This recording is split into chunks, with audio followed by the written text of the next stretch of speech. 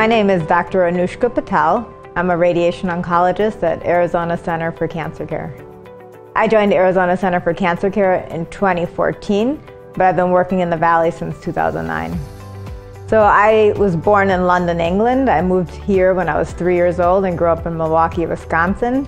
I trained in the Med Scholars Program at St. Louis University and then residency in Detroit, Michigan. When I'm not treating patients, I love to be outdoors. I specifically love being by the ocean, so if I'm on vacation, we get over to the coast. I like to exercise and do any activities that keep me active. I remember my first memory as a child when I was 6 years old, visiting one of our family friends in the hospital who was diagnosed with leukemia.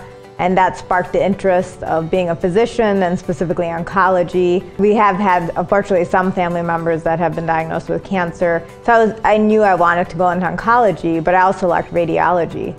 So radiation oncology was a blend of both those specialties. And I really enjoy this field that's very innovative and technologically based.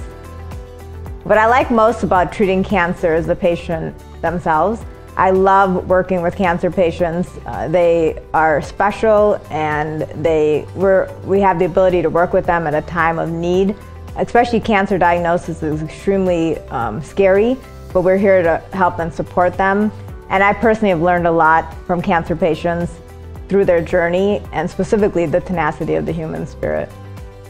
The most important thing to understand when you're diagnosed with cancer is to really get empowered with knowledge. I think that can really alleviate a lot of anxiety.